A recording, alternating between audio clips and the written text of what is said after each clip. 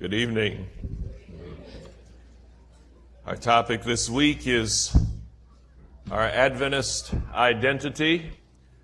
And tonight we want to explore perhaps the most important text in the book of Revelation regarding Adventist identity. And the interesting thing about this text is this is not one that is widely understood or known today. But it was perhaps the single most important text. Our pioneers, when they saw this text, they came to understand that here you could find the people of God themselves, the final group of people. Begins in Revelation 10 and verses 1 and 2. And it says that I saw another mighty angel coming down from heaven. He was robed in a cloud with a rainbow above his head. His face was like the sun. His legs were like fiery pillars. He was holding a little scroll which lay open in his hand. He planted his right foot on the sea, his left foot on the land. Now, just taking a quick glance at that, it looks pretty murky, doesn't it? Kind of hard to understand. But the first thing I would like to point out is that in this text, you have a number of key words that remind us of something in the Old Testament. You notice here, for example, the word angel, the word scroll, and the word open. If you go to the back part of the book of Daniel, you will find this language there too. It tells Daniel to write the words, put them into a book, and then seal up the book until the time of the end. Just a note for the people here, this only seems to be shifting slides. It's not making the moves within the presentation. I'll try to work with it, but we need to work on that later on. All right, so what you would have seen, if we were getting the whole presentation, is a text of Daniel 12, verse 4, where you see this idea of sealing up the text. And in sealing up the text, Daniel's message is kind of hidden for a time until the end of the world would come. So in Revelation 10, verses 1 and 2 is an allusion to Daniel 12. It's not an illusion with an I, but it's an allusion with an A. In other words, when Revelation writes chapter 10, you're expected to have Daniel 12 in mind. All right, so it would seem that in working through Revelation 10, Daniel 12 is to be kept in mind. And now we come to verses 5 through 7. It says, Then the angel I had seen standing on the sea and the land raised his right hand to heaven, and he swore by him who lives forever and ever, who created the heavens and all that is in them, the earth and all that is in it, the sea and all that is in it. And he said, There will be no more delay. But in the days when the seventh angel is about to sound his trumpet, the mystery of God will be accomplished, just as he announced to his servants, the prophets. Now, the book of Revelation is a symbolic book. And so the characters in the book, the objects in the book, everything in the book has deeper meaning than what is there on the surface. On the surface, it's like a cartoon. And a cartoon can talk about incredible things, and yet it's just a cartoon. And Revelation is kind of like that. It's a cartoon fantasy, if you wish, that is designed to teach something much, much bigger. So here you have an angel who's big enough to have one foot in the sea and the other foot on the land. I get the impression it's not just standing right at the edge of the water on the beach, but that this is a really big angel who's kind of straddling, one foot in New Zealand, the other foot in the middle of the Tasman Sea. That's really big. All right. It highlights the text right here. It says, There will be no more delay. There will be no more delay. May I ask the folk in the back booth if you can advance it from now on, just by hitting the space bar on my computer? That would work better, because we're going to miss a little bit too much working with the remote. All right? Yes, thank you. Okay, and I'll give you a little signal whenever we need to move. This term delay says there will be no more delay. This is the NIV, I believe. That's an interpretation. You know, the translations of the Bible often have to interpret the Bible in order to make sense in the translated language, and that's legitimate. But as we work with the original text, sometimes we discover there are things there that the translation doesn't quite bring out clearly. So the delay here, the concept there will be no more delay, is an interpretation. This angel is announcing something. And what is it that the angel is announcing? He is announcing that time will be no more. Thank you. All right. The Greek literally says chronos. That's an English word too now. Chronology. You see, that's the study of time, chronology. The Greek here literally says time will be no more. NIV interprets there'll be no more delay. Okay, what's going on here? There's an angel standing, gigantic angel standing on the land and the sea. Angel's so big, he doesn't fit into New Zealand. So he's got to have one foot dangling out in the water. Okay? Big angel. And he's making an announcement. Perhaps one of the most important announcements in the history of the universe. And he says, there will be no more time. Well, what's that all about? Can we understand what that is all about? It's a strong allusion to Daniel 12, 4 through 7. Let's take a look at it. You, Daniel, close up and seal the words of the scroll until the time of the end.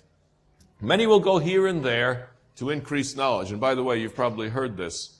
This running to and fro, that's not about people driving in cars and riding in airplanes. I didn't fulfill this prophecy when I flew to New Zealand. All right? It's actually the eyeball running back and forth through the text. If you go back to the original Hebrew in Daniel, that is the case. So many will go here and there to increase knowledge. It's they're going here and there in the text of Daniel. They're studying the book of Daniel carefully. So Daniel, right now your words are going to be sealed up. There's things in the book of Daniel that nobody's going to understand until the time of the end. All right, now this is important to really grasp this. Adventists have come into the world at a time when we believe that the messages of Daniel and Revelation are going to come clear. And they become the foundation of who we are as a people. Then I, Daniel, looked, and there before me stood two others, one on this bank of the river and one on the opposite bank. One of them said to the man clothed in linen, who is above the waters of the river, how long will it be before these astonishing things are fulfilled? And the man clothed in linen, who is above the waters of the river, lifted his right hand and his left hand toward heaven. And I heard him swear by him who lives forever, saying, it will be for a time, times, and half a time. When the power of the holy people has been finally broken, all these things will be completed. All right? So you have an allusion here. Revelation 10 is building on Daniel 12. Notice this. We follow the text. Revelation 10. The angel I had seen standing on the sea and on the land raised his right hand to heaven and swore by him who lives forever and ever. Look at Daniel 12. The man clothed in linen, who was above the waters of the river, lifted his right hand and left hand toward heaven. I heard him swear by him who lives forever. All right, now on this screen here, it's not entirely sharp, but can you see how close these texts are? Now, it might not impress you if you thought the book of Revelation quotes the Old Testament all the time, but it doesn't. In fact, nowhere in the book of Revelation is there a quotation of the Old Testament. The book of Revelation always alludes, it hints to the Old Testament. Usually it's just one word or two words, maybe a phrase. That's all. You see? You can point people to a whole big story with very little information if you want to. All right? Now let me give you an example. With one word, I can bring to many of your minds a whole giant story. You want to hear the word? Okay? It's this. Monica. You haven't forgotten, have you? Shame on you. All right? But do you notice, with one word, there's an entire story that affects not just one woman, but a whole nation and a whole system of government and so forth. You see, that is allusion. The book of Revelation doesn't quote the Old Testament. It just drops hints like that. A word here, a phrase there. When the book of Revelation, let's just go back if we can. Just bring back Daniel. Thank you. When the book of Revelation uses 7 or 8 words from the same Old Testament text, this is unusual. This is a big signal, waving, saying, hey, you better take the Old Testament into account here. Normally, it's just a word or two. So when you see what looks almost like a quotation, it's not a quotation, because the angel in Daniel puts both hands up. So in American football, that's a touchdown. You see? But the angel in Revelation raises his right hand. The other angel raises both hands. So there's differences here. You're not quoting. Yet it's clear that Revelation 10 has Daniel 12 in mind when it does this. We'll take a look now at this next item. Comparing Daniel 12 and Revelation 10. They both give a location that's on land and sea. In both cases, the right hand is raised to heaven. In both cases, an oath is sworn. All right? So whatever's going on in Revelation 10, it wants you to have Daniel 12 in mind. Do you see that? But here's where we get to the interesting difference. All right? In Daniel 12, when the angel raises his hand and swears, what does he say? Time, times, and half a time. A period of time, 1,260 days, 3.5 years. When the angel of Revelation 10 raises his hand and swears, what does he say? There will be no more delay. Time will be no more. No more chronos, no more chronology. Now, what impression do you get just looking at that? If Revelation 10 is recalling Daniel 12, what is the message? It would sound like, doesn't it to you, that whatever time period Daniel 12 is talking about, in Revelation 10 it's coming to an end. Do you see that? Now, it takes a little bit of work to get through texts like this, but it can be tremendously rewarding. When you make a discovery like this, hey, he's got Daniel 12 in mind, and it's saying something important about Daniel. Apparently, in the book of Revelation, the angel is signaling a point in Earth's history when the time periods of Daniel will come to an end. You're beginning to see why our Adventist pioneers thought this text was so important? Let's go further into it. Summing up. All right? You have a sealed scroll in Daniel 12. You have an open scroll in Revelation 10. You think there might be a relationship here? Daniel was to be sealed until the time of the end. Revelation, you quote Daniel 12 and you show an open scroll. So Revelation 10 seems to be saying, this material is about the time in history when Daniel's prophecies are coming to an end. All right? You have an angelic oath in both of these texts, so there's a connection between them. Revelation 10 clearly is building on Daniel 12. All right? There's what I call a structural parallel. You know, sometimes in the book of Revelation, you're building on an Old Testament book repeatedly all the way through. Did you know that the book of Revelation builds on Ezekiel? Chapter 1 of Ezekiel is alluded to many, many times in Revelation 4. When you get to the end of the book, the New Jerusalem, that's built on Ezekiel 40 through 48. And all the way through, Revelation keeps alluding to Ezekiel. So it seems almost as if Ezekiel is a structural parallel to Revelation. The two are working side by side. Revelation 10 is clearly building on Daniel 12. So the question is it the time to open the sealed prophecies of Daniel? Is Revelation 10 signaling the world that the book of Daniel is now going to be understood? That's the way it looks to me. Well, let's take a little closer look. And let's ask the question, what are the sealed parts of Daniel? Anyone have an idea? What are the sealed parts of Daniel? Particularly the time prophecies based on Daniel 8, 9 to 14.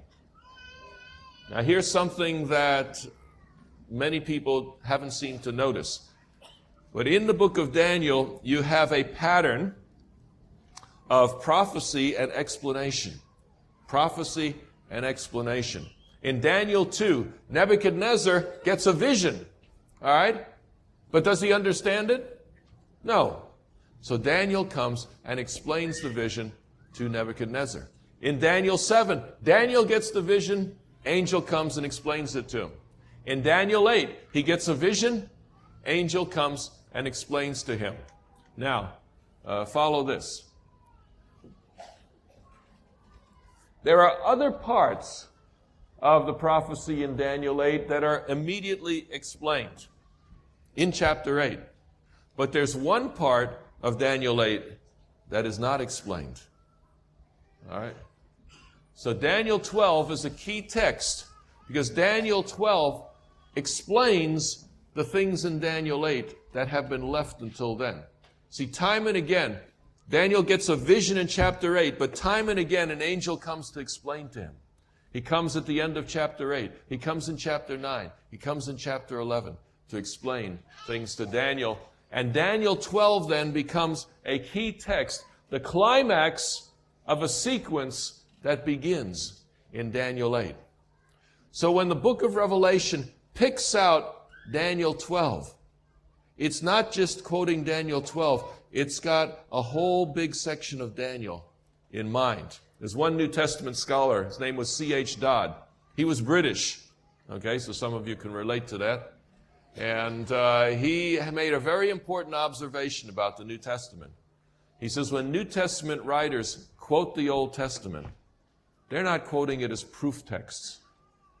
They don't want you to look at that Old Testament text and say, aha, that's what we're talking about here. Have you ever noticed when the New Testament quotes the Old Testament, sometimes you have no idea why? What does this have to do with anything? It's because, Dodd said, that when they quote the Old Testament, they quote it to call the whole context to mind. In other words, they want the reader to remember the whole Old Testament and what was going on in there and how that part fits into it. When Daniel 12 is quoted, it's not because that particular text is the whole thing, but it's because it wants you to have the whole context of that part of Daniel in mind. So I'll show it to you this way. All right, this rectangle here represents Daniel 8, Daniel chapter 8. And there's a portion of Daniel 8, verses 9 to 14, that is a visionary part. And you're all probably familiar with the idea of 2,300 evenings and mornings and so forth. That's got a long Adventist history. So there's a vision about time. And there's 4 issues that are addressed in this text. First of all, how long will it take for the vision to be fulfilled? There's a question. How long is it going to take? What's the answer in the text of Daniel 8? How long is the vision? 2,300 evenings and mornings. And that's a whole separate issue we won't get into tonight. All right? So how long will the vision be fulfilled? And that vision is concerning the daily sacrifice, the rebellion that causes desolation, the trampling underfoot of the sanctuary and the host. These 4 issues come up in the vision, but they are never fully explained in Daniel 8. Here's Daniel 8, 9, 10, 11, and 12, all represented by rectangles here. Here you have the vision of Daniel 8, 9 to 14. Remember there's 4 issues addressed there? Angel comes in Daniel 8, and verses 15 to 16, he explains about the first parts of the vision. Verses 1 to 8, he explains about the ram and the goat and the 4 horns and so forth. And then he says, now, coming to the vision, it will last a long time. Now, 2,300 evenings and mornings, that's a long time. So, at the end of this text, he's finally getting to the key part of the vision. that 2,300 evenings and mornings, that long time period. He gets to it, and what happens to Daniel? He kind of passes out. All right, he can't handle all that time stuff. So the angel has to wait and comes back about 8 years later in Daniel 9. Comes back 24, 27. He says, okay, now I've come to explain to you the vision. The vision of verses 8 through 14. Daniel 8, 9 to 14. He says, I've come to explain the vision to you. And Daniel listens a while, but it still doesn't cover the whole thing. And then in chapter 12, once again, angel comes back in chapter 12, 5 to 13, and it is there that it finally addresses the issues of Daniel 8. So Daniel 12, 5 to 13 is a very important text in Daniel because it is only there that Daniel finally gets the full explanation of this vision in chapter 8. That's so important. So in the book of Revelation, quotes Daniel 12, it has this whole visionary sequence of chapters 8 to 12 in mind. So as you study Daniel, keep in mind this is an important background for everything that's going on in Revelation 10. Whoops. How did we do that? Let me get back here. Okay. There we are. So Daniel 8 has 4 issues, remember? How long is the vision? What about the daily sacrifice? What about the rebellion? What about the trampling underfoot? Then in Daniel 12, every one of these 4 issues is addressed. How long? Talks about 1,260 days, 1,290 days, 1,335. Talks about the daily sacrifice. Talks about the rebellion. Talks about the trampling underfoot. When the author of Revelation decides to quote from Daniel 12, he is quoting from that part of the book that summarizes all the key issues of the vision of chapter 8. So whatever you want to do with Daniel 12, all right, don't forget it's part of the vision of Daniel 8. It's not some separate thing at some other time in history. When the author of Revelation says, time will be no more, he's talking about the whole scheme of prophecy in the book of Daniel. See, the Adventist pioneers came to believe that the Adventist church was made up of people that God had called to bring Daniel and Revelation to light in the last days. This is part of our mission, understanding these books and bringing them to people's attention.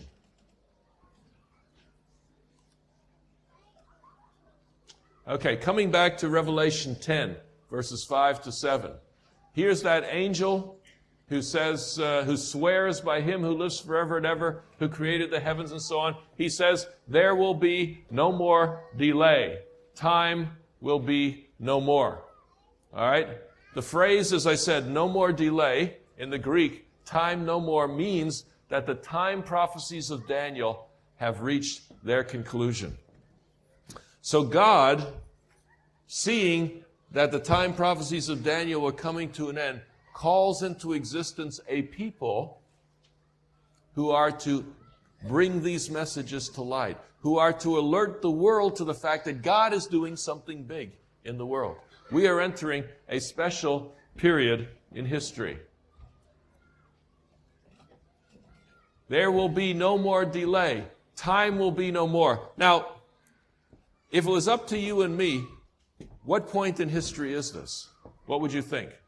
Just looking at what we've seen so far. Don't talk to me about what you've learned from the past. All right, but just looking at what we've seen this evening.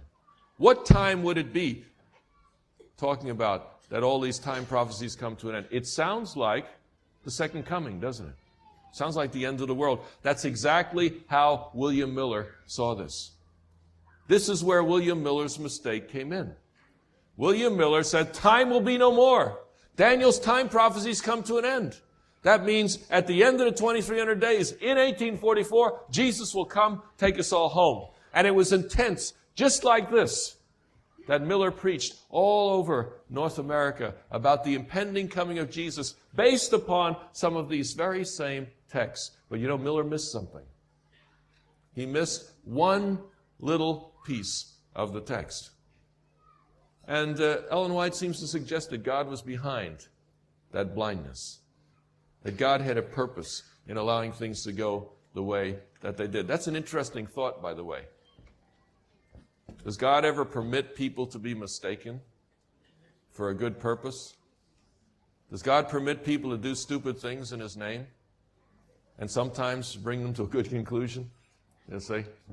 God is more tolerant maybe than we are, and He's certainly bigger-minded than we are. It's amazing. The more you get to know about God, the more amazing He becomes.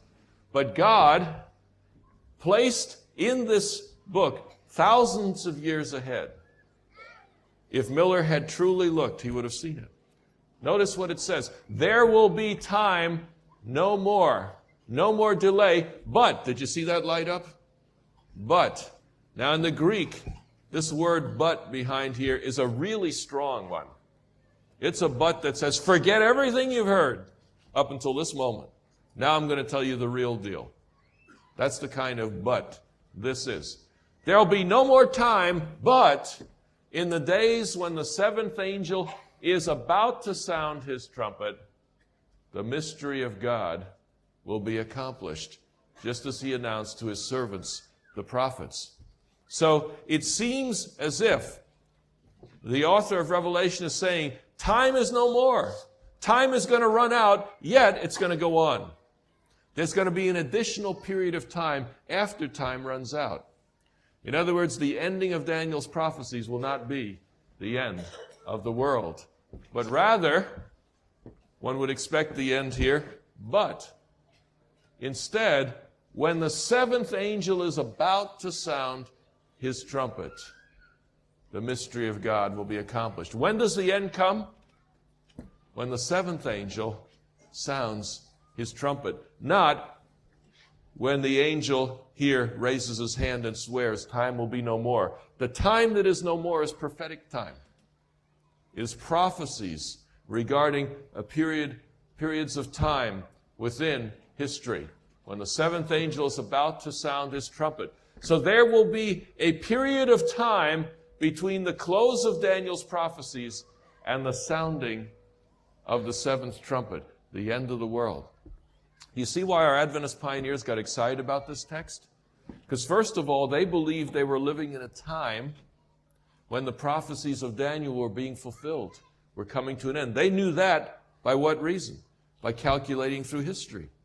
They came to the conviction the prophecies were coming to an end. Here in Revelation 10, there's a text that says, okay, when you get to that time, here's your instructions. Isn't that great? When you're working on a model airplane or something like that, there's a whole piece of instruction that makes no sense. But as you're working on it, you get to a certain point in the project, and suddenly it says, now that you've come to this part of the project, now these instructions will make sense. You see, that's what Revelation 10 is all about. When you get to the place where you know the time prophecies of Daniel have come to an end, now follow these instructions. They were excited to discover that the Bible prophesied a period of time. When Daniel's prophecies would come to an end, there would be a set period just before the second coming of Jesus. That's one reason our pioneers got excited to believe Jesus' coming is soon. A lot of our Protestant friends believe that Jesus is coming soon, but they believe that we've been in the last days of Earth's history for 2,000 years. So soon could be pretty long. But if we are living in the very last period of history, if in the countdown of Earth's history we are in the last second of time, so to speak, then it is with greater conviction we can talk about the end being near. So our pioneers got really excited as they studied this text and said, look, we are in that period of time. Daniel's prophecies have closed, and there's just one last period of time before Jesus will come. In the days when the seventh angel is about to sound his trumpet, the mystery of God will be accomplished, just as He announced to His servants, the prophets. So what's going to happen during this last period of time? The mystery of God is going to be finished. Now, who do you suppose is going to be doing that, except the people of God that recognize they are in this last period of history. See, the special role God has given the Adventist church is to recognize certain things going on in history that only those who know prophecy can understand. What is the mystery of God that will be accomplished? This word announced is actually the verb for gospel. It's euangelison. That means the good news is being preached. The mystery of God is a way of speaking in the New Testament for the gospel. And here he says the mystery of God will be finished as he announced, as he gospelized, as he spoke the gospel through his servants, the prophets. In other words, this period of history, from the closing of Daniel's prophecies until the end, will be taken up by what activity? Preaching the gospel to the world. And when the preaching of the gospel comes to an end, what do we call that? The close of human probation. Revelation 10 then tells us that at the end of this earth's history, there'll be one final period. A period after the closing of Daniel's prophecies, leading up to the close of probation. And the task of that period is one final proclamation of the gospel. So here we have an illustration, a chart, and here we see the movement of history. This is a timeline of history. And history is divided by Revelation 10 into three periods. There's the period of Daniel's time prophecies, beginning all the way back in Daniel's day and moving up to the year 1844. Then there's a second period of time, this period between the close of Daniel's prophecies and the close of probation. The third period of time is after the close of probation, the period of the seventh trumpet angel. When is the gospel going to be proclaimed? Throughout periods 1 and 2. The gospel is proclaimed, but it comes to its end with the sounding of the seventh trumpet when the mystery of God is finished. So you see, Revelation 10 sees history divided into three parts. And where are we today? We are right in the middle of that. Revelation 10 is the unsealing time of Daniel. It's the time of the end. Why do Seventh-day Adventists exist? It is because we have recognized certain messages in Scripture that wouldn't be preached otherwise. We are living in the time of the end. The people of this earth need to realize that these are very momentous times. I think a lot of people do realize that. When you look at the tremendous amount of apocalyptic in contemporary culture, whether it's movies or TV shows or music, the popular culture is full of the end of the world. You see, that's one of the major themes in popular culture is the end of the world. Combine that with the idea that God has set this period as the final period of Earth's history, and it gets very exciting. You can see why our pioneers became extremely excited about Revelation 10. Here's a quotation from Ellen White, 7 BC, 971. This time, she's talking about Revelation 10, this time, which the angel declares with a solemn oath, is not the end of this world's history, neither of probationary time, but of what? Prophetic time, which should precede the advent of our Lord. That is, the people will not have another message upon definite time. After this period of time, reaching from 1842 to 1844, there can be no definite tracing of the prophetic time. The longest reckoning reaches to the autumn of 1844. So Ellen White understood this text very clearly. It's not talking about the end of the world. It's talking about the end of Daniel's prophecies and the things that are to happen in the last period of Earth's history. Once again, looking at this chart, we see the process of Revelation 10, the three periods of history. Where are we today? We live between the no more delay and the about to sound. That's where we are. Now, this isn't time speculation.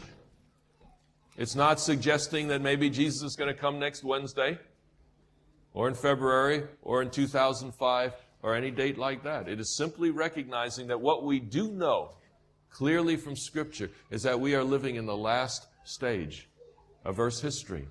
And God has called a people. This is part of our identity. We are a people who are here to help everyone understand that this is a momentous time. And one way with the younger generation that you can work with these things is to begin with some of their popular culture. And recognizing that in today's world, it seems like everybody believes the end is at hand. And if that's the case, could it be God moving the rocks to cry out? The end is at hand. And as young people growing up today, wondering if they'll ever reach adulthood. These are secular young people in your country, wondering if they'll ever reach adulthood, with terrorism and nuclear bombs and everything going on around the world. Popular culture is catching up with the book of Revelation, which has been telling us for over 100 years that this is the final period of Earth's history. We live between no more delay and about to sound. We cannot predict just when Jesus will come, but what do we know for sure? We are in Earth's final era, and this should have the best of our attention. What then is our task? If we know that we're in this final era, if God has called us as a special people to be aware of these things and to bring them to people's attention, what are the messages we are to give them? The interesting thing is, this text doesn't leave us in doubt. Revelation 10 and the early part of chapter 11 spell out exactly what the Advent message is supposed to be. And this is very exciting because you have scriptural basis for knowing what is the message that we're to speak. Our pioneers actually believed that the Adventist church itself could be seen in this text. Let me know if you agree with them. It says, "Then the voice that I had heard from heaven spoke to me once more. Go, take the scroll that lies open in the hand of the angel who is standing on the sea and on the land." So I went to the angel. Who is I?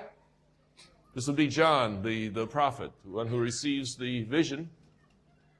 I went to the angel, asked him to give me the little scroll. He said to me, "Take it and eat it. It will turn your stomach sour, but in your mouth it'll be sweet as honey." Sounds like one of those sugar cones. Okay? I took the little scroll from the angel's hand and ate it. It tasted as sweet as honey in my mouth, but when I had eaten it, my stomach turned sour. See, now our Adventist pioneers believed that this was a parable. John was acting out a prophetic parable of the experience of those people who would be alive when Daniel's prophecies came to an end. And what would be their experience? Great disappointment. Why? Because they thought that the closing of Daniel's prophecies in their day would see the coming of Jesus. And it didn't happen. They were disappointed. And so this acted parable comes in the context of Earth's final era. So perhaps it is a message about the great disappointment. But notice what John is told in verse 11. After he eats the scroll, after he gets a sour stomach, then he's told, "You must prophesy again about many peoples, nations, languages, and kings." What is John to say? He is to prophesy again. How's he going to do that? John is dead. How's he going to prophesy again? Through his book. So what will be a crucial part of the message of God's last day people? The book of Revelation. What else will be a crucial part? The book of Daniel, which is unsealed at the closing of his time prophecies. So Daniel and Revelation are at the heart of the identity of this people. It was interesting that in the conversations that we had with the Lutheran Church, we found agreement on nearly everything that mattered. Even on the Sabbath, well, they were not ready to concede that Saturday was the true day of worship, they were quick to concede that Lutherans as a whole don't keep Sabbath very well. And they asked us to help them understand, how do you keep Sabbath? They were thinking Sunday, of course. They're saying, we need your help in helping to restore, a religious experience in Europe, for example, that people would once again take the laws of God seriously. They recognized that we had a voice in there that would be helpful to them. But the one thing we could never agree on was Daniel and Revelation. You see, because some of those things were a bit too pointed and a bit too sharp. And so that did not connect. It is a special message that God has left to us. And as I said to them on that occasion, all right, you don't buy into this. But if we are right, somebody's got to give this message. And if you don't give it, then it's up to us to give it, right? And the fascinating thing is they extended the hand of fellowship. They said, while we don't agree on these things, we recognize that God has called you to a special task and that you are to give that for God. I thought that was a beautiful thing that they did. Then I was told, you must prophesy again to many peoples, nations, languages, and kings. This reminds me of finishing the gospel in verse 7. The message of Daniel and Revelation, combined with the gospel, is the heart of the message that we are to give as a people. But there's more. A final explosion of knowledge, not only of the gospel, but the gospel in the context of Daniel and Revelation. Chapter 11. What else will characterize the final message?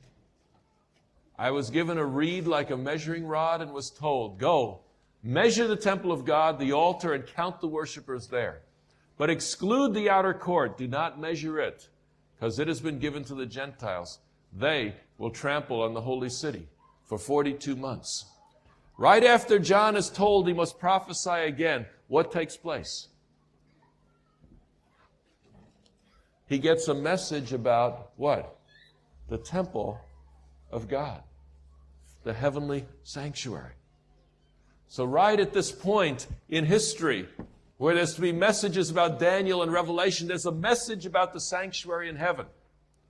And a little later on this week, I'm going to share with you the sanctuary in the book of Revelation. There's some fascinating new work on the sanctuary in Revelation that you've probably never heard of before, that opens up a new vision of what the sanctuary is all about within the context of Daniel and Revelation. Our pioneers looked at this text and realized that God was calling us to a deeper understanding of Daniel and Revelation and of the whole concept of the temple of God and the sanctuary in heaven. Let me summarize then. What is the basic message that God has called this people to give? Here's a summary. I see some of you taking notes. You probably want to get this down. Because right within the Scripture, this is an amazing thing. Can any other denomination say that they can go to the Scriptures and find exactly what they're supposed to teach? That was what got our pioneers excited. It gets me excited to share it with you. First of all, Revelation identifies the time of the end. So at the cornerstone of the message is that we have come to the time of the end. So the message we give to the world is, time is not going to go on forever. Time is not going to go for thousands of years. We're not going to be here until the sun burns us to a crisp.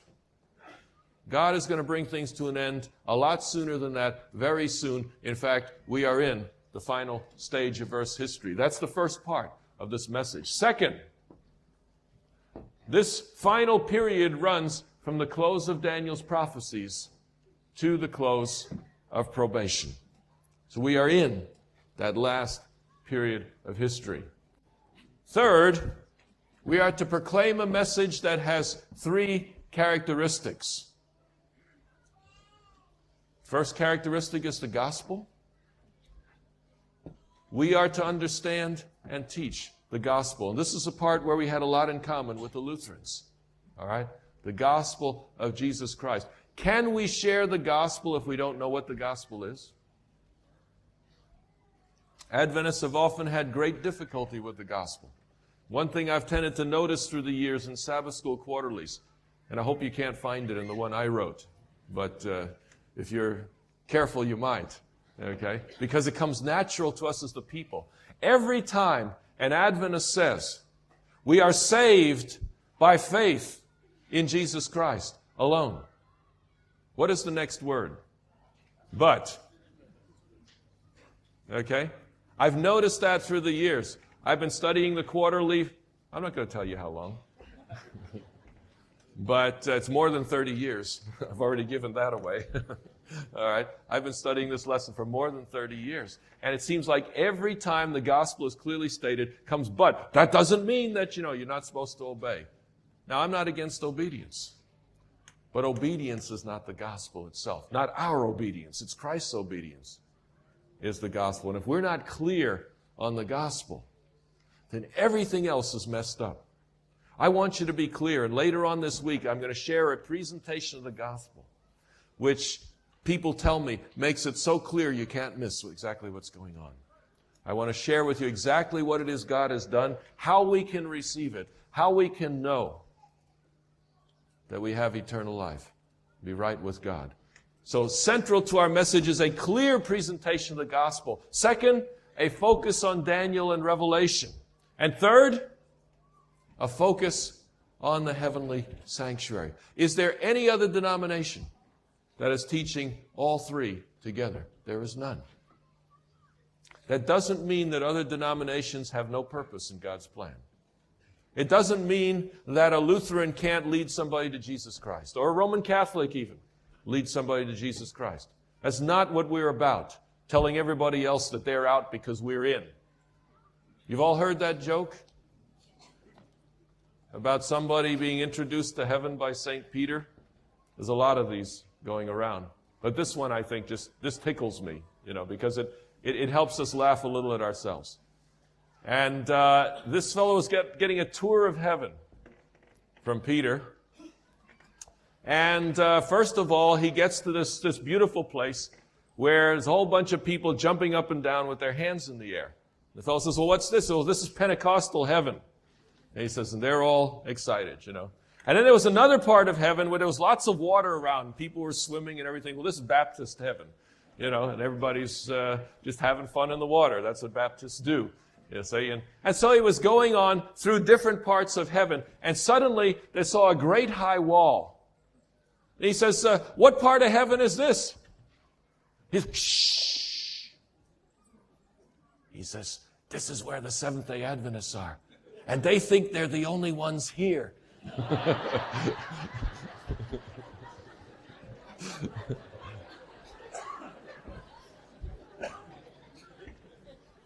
You see, I'm glad we can laugh at ourselves. You see, because I think sometimes we give people the impression, we're the only ones here.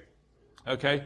God has, like Elijah's day, the Elijah message, Elijah heard about 7,000 people he didn't know about that were following the true God. All right? So there's many people out there following the true God, but nobody else has this role to play. We have a unique purpose in the plans of God. And if we are not fulfilling the purpose, don't expect the Lutherans to do it for us. They made it clear. We expect you to be who you are. That was a very beautiful thing. We expect you to be who you are. And the work of God will not succeed if Adventists aren't being Adventists. You see?